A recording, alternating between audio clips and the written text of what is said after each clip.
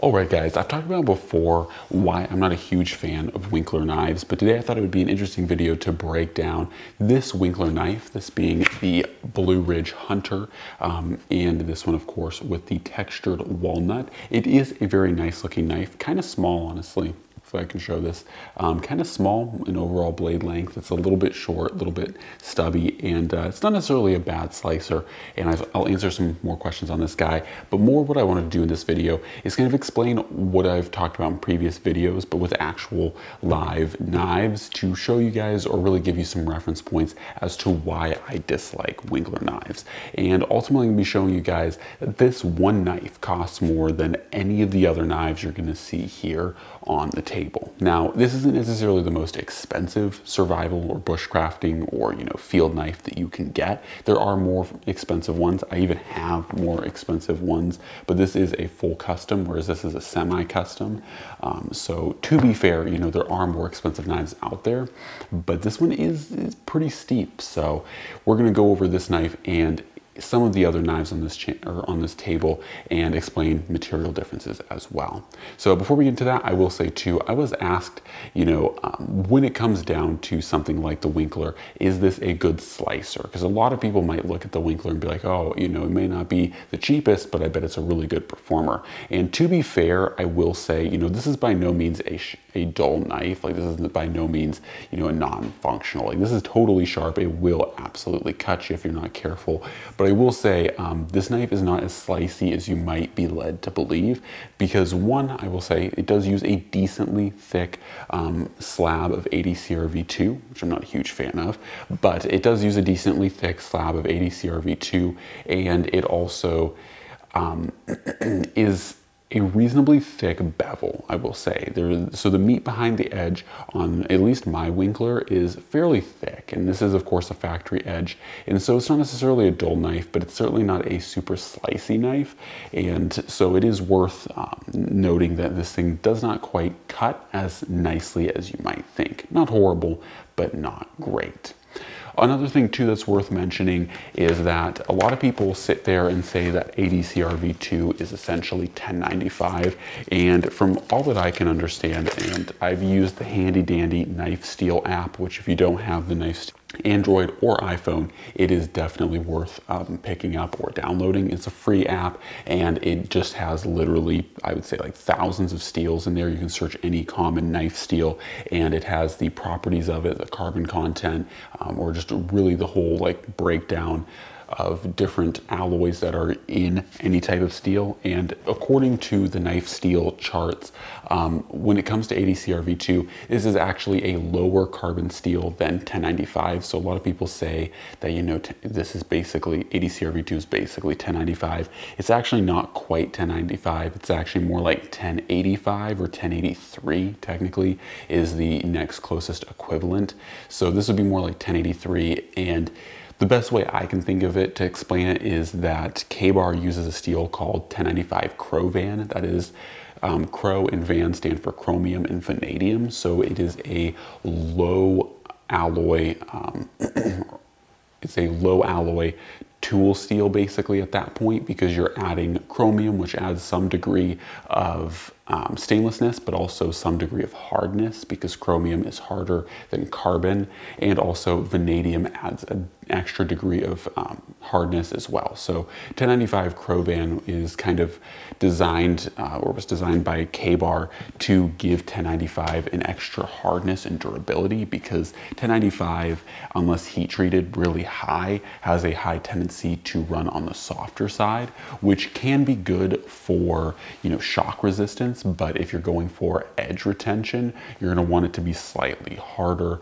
and so that's what the Chrovan essentially does. So 80 CRV2 is basically like 1083 Chrovan, because it has a slight degree of chromium and a slight degree of vanadium. So there's not an actual high degree of rust resistance, because there's not enough chromium in this to make it stainless, but it adds extra chromium to give it more wear resistance. So that's essentially, from what I can see on the knife charts, what 80 CRV2 is in comparison to its next closest kind of competitor, which would be like the 1095 Chrovan. So it is similar, but it is definitely different.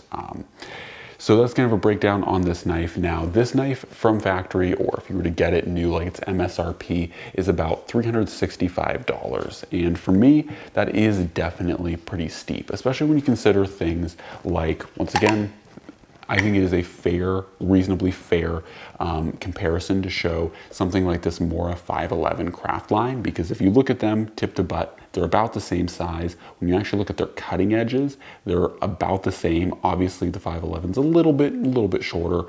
It does have a little bit of a longer handle, but they are pretty similar. Once again, the Mora is being made in C100, which is a direct clone of 1095, just made in different factories.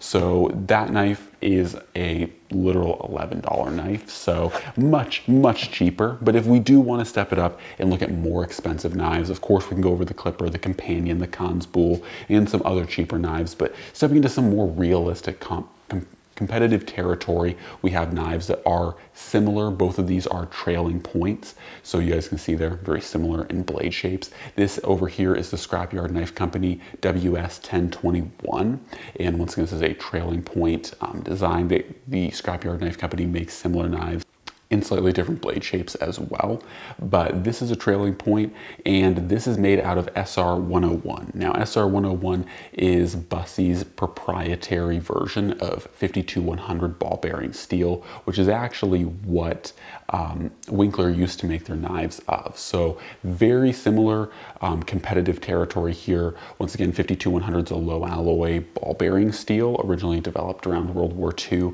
So not incredibly insane performance, though I probably would honestly give the edge to 52-100 or SR101.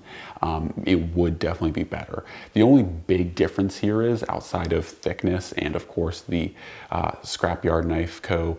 blade being a little bit bigger, like your cutting edge is about the same, but just a little bit longer on the WS 1021, and your handle of course longer, is that this is over or under half the price. It's $150, $145 for this WS 1021, whereas once again, $365 for this bad boy here. So once again, definitely stepping it up in price from an $11 knife, but still honestly, you know, like for a knife that is very similar in function, form, and performance, and I would honestly give the WS 1021 an advantage or kind of leg up, because it has a fully rubberized handle that's not going to crack, it's not going to break, it's not going to dry out.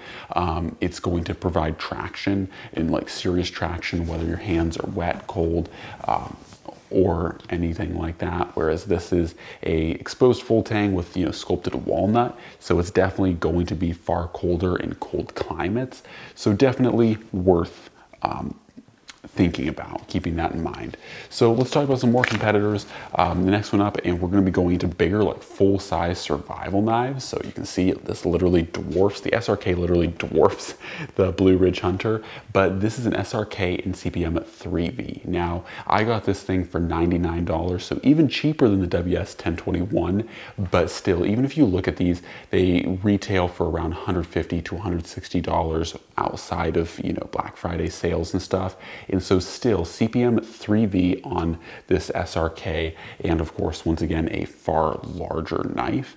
And of course, it is worth noting the WS 1021 is made in the US by Bussey Knife Group. This is, in fairness, made by Cold Steel in Taiwan, so you are dealing with an overseas manufacturer, but the knives coming out of Taiwan, especially QC'd by Cold Steel, are going to be perfectly more than adequate for what you need. There's absolutely no issues with them at all. So CPM 3V, American Steel, is going to really outperform, like highly outperform, like run circles around ADCR V2. Once again, this is a low alloy tool steel, whereas CPM 3V is a powdered metal tool steel that it will absolutely run circles around this steel. Like if you do look at the composition of ADCR V2, is a very basic tool steel, like low alloy tool steel. So when we think about low alloy tool steels, we're talking like, you know, 52-100, we're talking about, you know, ADCR V2, things like D2, W2, A2, or those types of steels are going to have more chromium, more vanadium, more alloys in them to make them, once again, harder.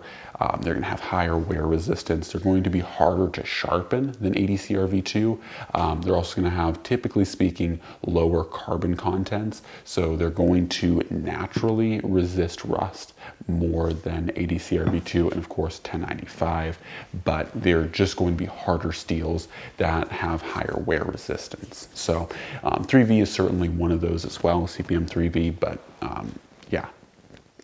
All right, so let's step it up a little bit more. Let's just say the cold steel and the WS1021 are around $140 to $170. We're stepping up into the $200 category. Once again, $365. This is a Bark River Knives Cub, and I'm here to tell you guys you can get some amazing knives from Bark River. And realistically, we're talking about the Cub here because we're trying to focus more on survival knives. But even for bushcrafting knives, you can get a BRK Bushcrafter for about $220. Once again, both the Cub and both the Bushcrafter are made in CPM 3V, so the same steel, very well heat treated.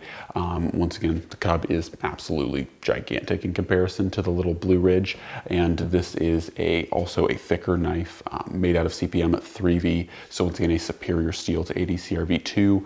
And so, I mean, literally this is bigger, better in every way imaginable. So this is why when I look at things like Winkler knives, I'm really hesitant to buying them, because I just look at them and I'm like, this does not make sense.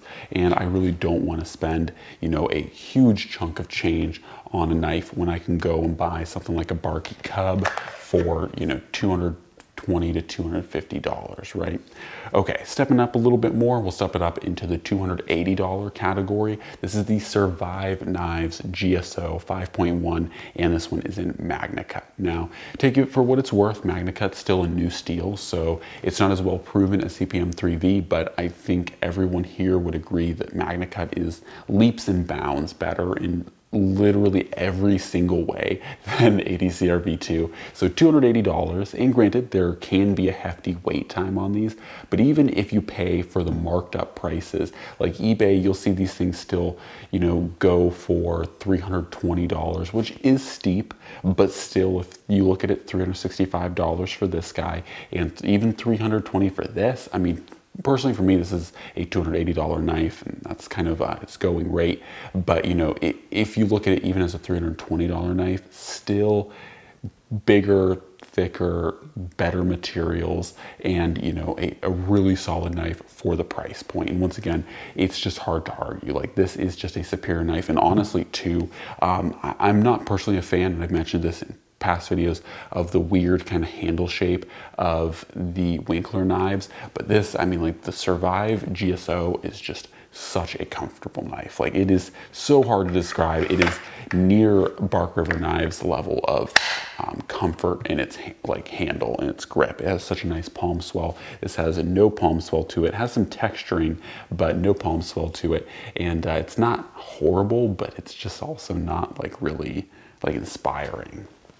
All right, last one up, I swear, we'll quit dogging it, but this one is the ZT 0006, and this is a little bit of a different kind of divergence of knife. This one does tend to trend around $280 to $300, once again, similar to the Survive, but once again, we see a CPM 3V blade on this guy, and it's a slicey little beast, but once again, comparing it to a $365 Winkler, it's just outclassed. Once again, it's much bigger, thicker, better materials. It's just a superior knife, and because it's a wider piece of or stock of steel, it's actually slightly more slicey because this grind has a greater length to come to its termination. So there's not much material thickness behind the cutting edge on the 0006. So it's actually a very good slicer. So anyways, it's just been kind of a breakdown of, not necessarily I'm not trying to come off as a bash of ooh, Winkler knives suck.